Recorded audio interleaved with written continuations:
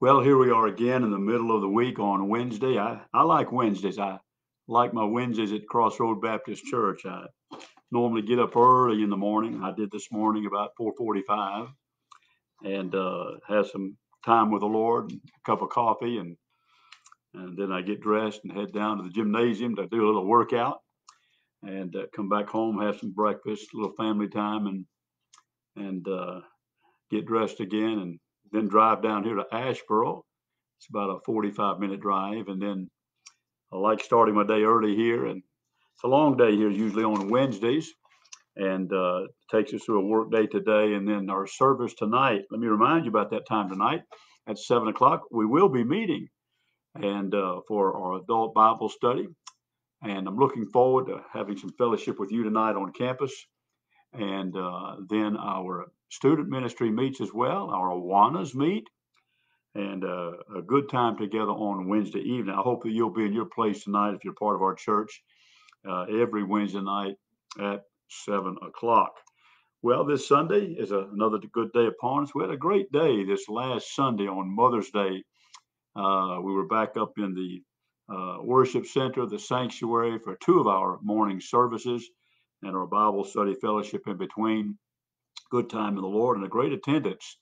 And thank the Lord for the fellowship and uh, the presence of the Lord in our services. And I'm looking forward to this Sunday. Hope that you'll be in your place. 8:30, we'll have our first worship service together, and then our second worship service at 11 o'clock, Sunday school at 9:45.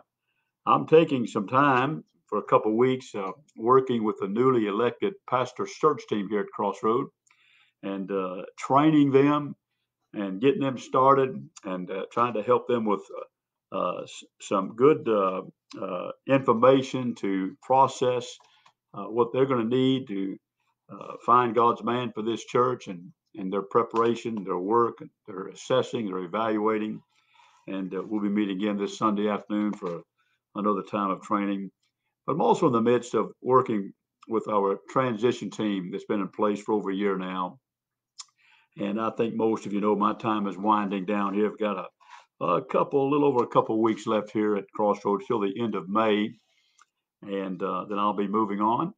But what I'm trying to do is be very diligent and doing what I can to identify what is the most important things that I need to do before I leave to give them information to carry on after I'm gone.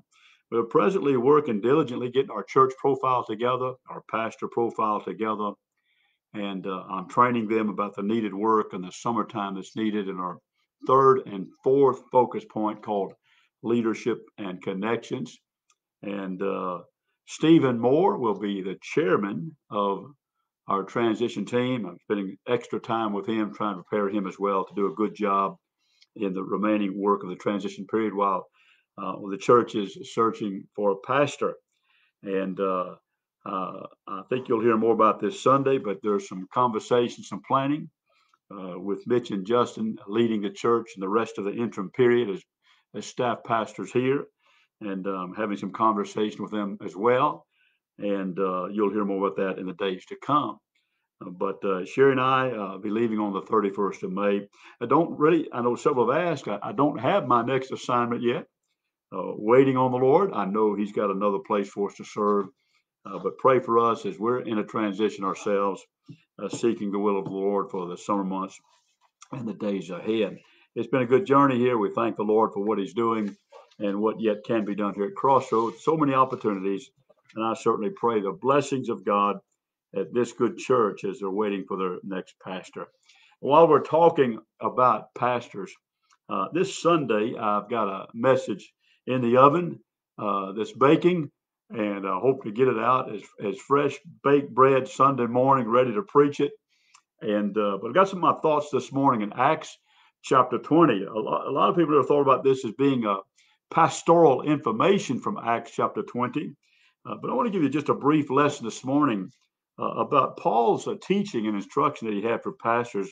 And in the New Testament, we have the idea of a pastor as being the elder or the bishop, as it's used in some translations, or a teacher from 1 Timothy chapter 3, Titus chapter 1, 1 Peter chapter 5, and some other scriptures as well, and their role and their designation as pastor. But Paul is on a journey, a missionary journey, and he's joining some others in a boat. He's heading back to Jerusalem here in Acts chapter 20 for the time of Pentecost. And he desires to stop by Ephesus to meet with the Ephesian pastors, the Ephesus pastors in Ephesus. And he wants to spend a little time with them. And he unfolds it here in the latter part of the chapter, chapter 20. That's a really good pattern of teaching for pastors. In 2008, after leading my second pastorate, and after pastoring 30 years, I developed a ministry called the Helping Hands Foundation of North Carolina. And it was designed specifically to help pastors in their personal needs and to encourage them and to just strengthen them any way that Sherry and I could in the latter years of our ministry. And it's a transition from not only that to now helping churches that look for some instruction or maybe some help by way of their future planning, maybe some churches in conflict, that kind of thing. But for the first part of our ministry, it was designed to work with pastors. And I still do that. I'm a certified pastor coach, by the way. I love working with preachers and pastors and see what I can do in my experience to be able to help them. But Paul is kind of reflecting on this pastoral coaching, pastoral training that he did. He shares his testimony beginning in verse number 18. And he says that you know from the first day that I came into Asia, after what manner I've been with you at all seasons. And he begins to unfold that here in Acts chapter 20. And I can just see him sitting around a table with 6 or 8 or 10 pastors from Ephesus and instructing them and talking about his testimony and how he functioned as a pastor. Now, keep this in mind, Crossroad Baptist Church, that as you look for a pastor, I know sometimes we have opinions of what we would like to have in a pastor and some ideals or ideas about the looks of a pastor, the skills of a pastor, but more than ever, reflect your mind to the biblical patterns in Scripture about what a pastor is instructed to be and how he performs and what his duties and role is in the church. And that's most important. And above all else, if we could set aside our own notions and personal feelings about a pastor and just agree with God about this pastor that is exemplified in the scriptures by way of an elder or a teacher or as a bishop. And here's some things I'll point out to you. If you just go right down through the scriptures, if you got your pen, you can mark some of these things. It just kind of numbers them right through here in Acts chapter 20, beginning verse 18, what he talks about concerning the pastor. Verse number 19, Paul's testimony was that I'm a servant of the Lord. I'm serving the Lord. I mean, you can't beat that.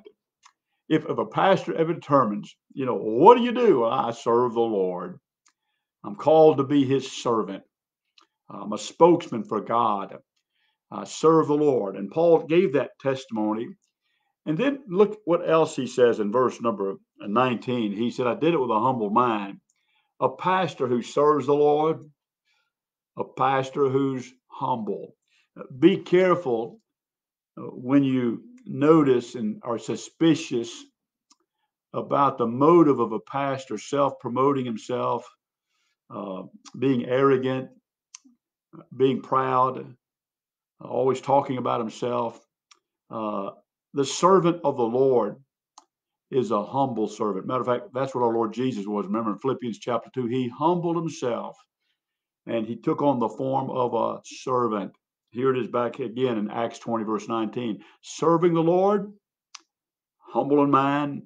And then look what else it says in verse number 19. He's passionate. Paul was noted with many tears. Back in the same chapter of this chapter, went down to verse number 31. It refers back to his tears again. Paul was often seen crying. He was passionate. He was broken through the humble mind that he had, and as a servant of the Lord. And he was a passionate man. He's one in verse number 19 that had many temptations and many trials. And I tell you, one of the blessings of a pastor having some difficult times in ministry and facing some battles, and a pastor will, uh, to see him overcome them. And that the trials in his life as a servant of the Lord has sharpened him in his ministry to be better equipped to do God's work. And verse number 20, he said, I'm an example. He said, I kept nothing back from you. He said, I have showed you. Every pastor, when I teach pastor, I say the same thing. You can live your life by way of influence and show and teach people more many times than you can from a book or even from the Bible. And a pattern of life that's biblically based on Scripture that people constantly see in you. They see your attitudes, they see your action, they see your appearance. And a pastor is constantly an example to the people that he's serving as he serves the Lord. So a pastor serves the Lord, verse 19. He's humble, he's passionate, he's experienced trials and overcome them. He's an example. Also, in verse number 20, he said, I ministered from house to house. That was part of his action. He was known to minister from house to house. Now, here's what I believe about a pastor teacher. If he is called, Ephesians chapter 4, to equip the saints for the work of the ministry, and Ephesians chapter 4, verse 11 and 12, he's designed to be a pastor, a teacher as well. He not only uses the pulpit as his place of preaching and teaching, but he can use a coffee shop. He can use his own house. He can use the front seat of his car. He can use a picnic bench, a park bench, or a rocking chair on somebody's porch. But he's known to be constantly teaching. And I'll tell you something that I encourage a pastor. Find an opportunity every day that you minister to teach somebody something biblically. If it's one-on-one, if it's on the phone, if it's texting, if it's emailing, the best way is person to person. And Paul constantly was teaching from house to house every day, teaching things about the family, maybe teaching some finances, teaching discipleship, teaching by way of a gospel presentation. That was obvious in this passage too. The disciplines of life, and constantly teaching. I encourage pastors, man, when you go to eat every day, you're gonna go take a lunch break from the office, grab one of the men from your church, have them meet you down there at the dining hall somewhere in a restaurant, and spend some time influencing and talking and giving some lessons that teach that particular man or that brother in the Lord. But he's a teacher, and Paul said it was a constant thing for me. Verse 21, he's giving the gospel. He's a soul winner. And verse number 22, he's a man who's in the Spirit. My, you better get a preacher who's got the Spirit on him and in him, all around him, a spiritual man that's filled with the Spirit. You asked me, Brother Tom, how do you know that a pastor is filled with the Spirit? Come on now. You'll know it. Oh, yeah. Especially if you have the mind of the Lord. There'll be a compatibility about the spirit that's in him as well, you see. But you long to have a pastor who's in the spirit. And what a joy. Verse 23, the scripture tells us that he doesn't think of himself and counts his life as dear. He just has a different attitude about himself as he walks in humility back in verse number 19. Verse 23, he's ministering the gospel. Verse 25, he's preaching. He's a preacher. Verse 26, he's guiltless, the Bible says. He said, I'm pure from the blood of all men. And verse 27, he said, I've not shunned to declare unto you the whole counsel of God and to deliver to you everything about the Bible. He doesn't skip passages of scripture, but he takes the Bible for what it says, and he declares all the scriptures of God. That's the role of a pastor. Look down at verse 28 in closing this morning, that I encourage pastors. The scripture says that they ought to take heed to themselves. That's what Paul is telling these Ephesian pastors. Take care of yourself. Take care of yourself. Pastors ought to take care of themselves physically. They ought to be in good shape. They ought to be able to move fast and and not be hindered, if all possible, by their health conditions. They ought to build their immunity system so that they can resist illnesses and sicknesses. That's right. They ought to build their muscles.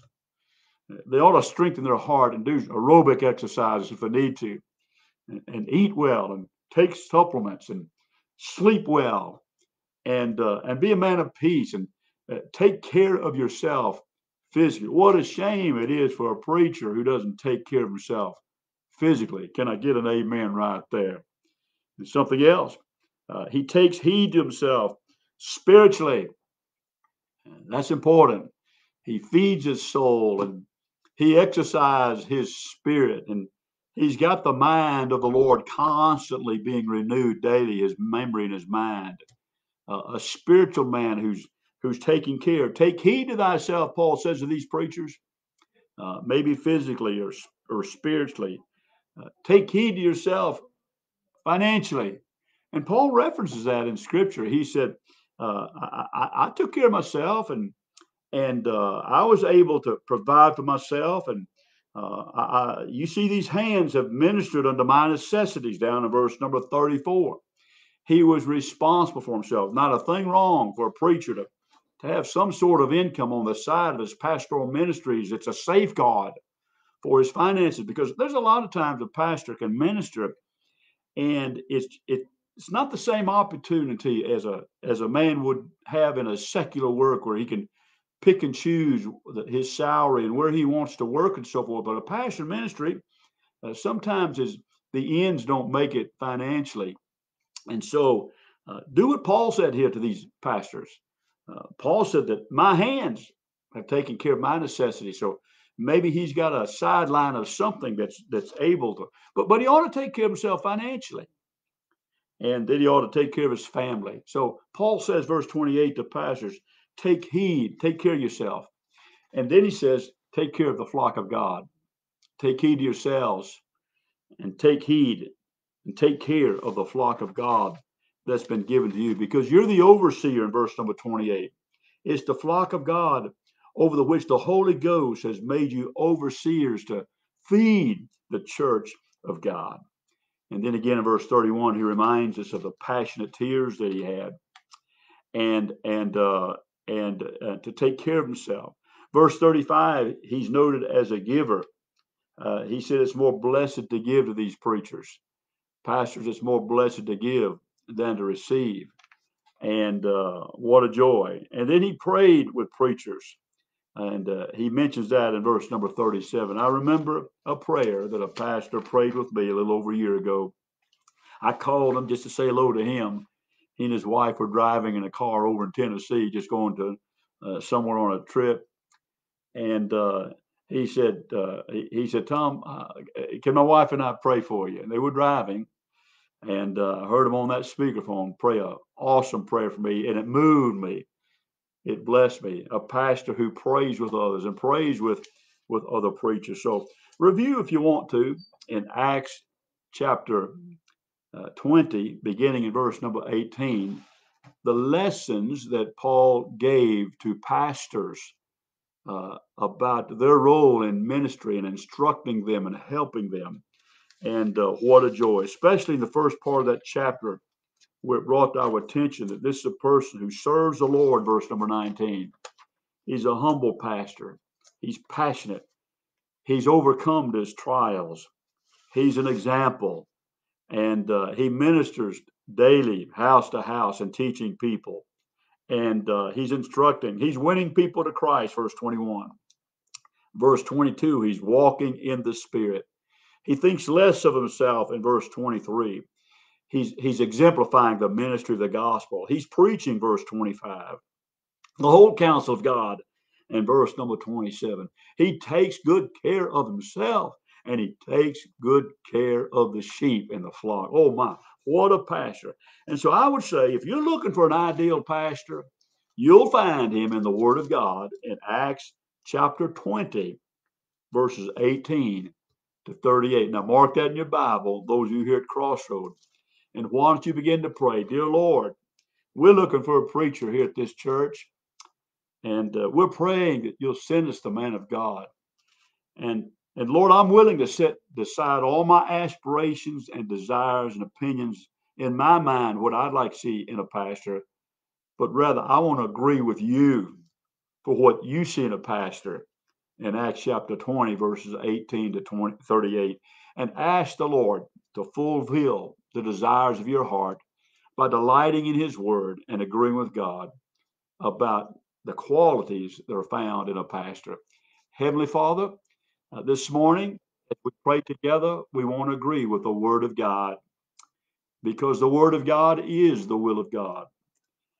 And the pastor that Crossroad Baptist Church needs is the pastor found in Acts chapter 20, verses 18 to 38.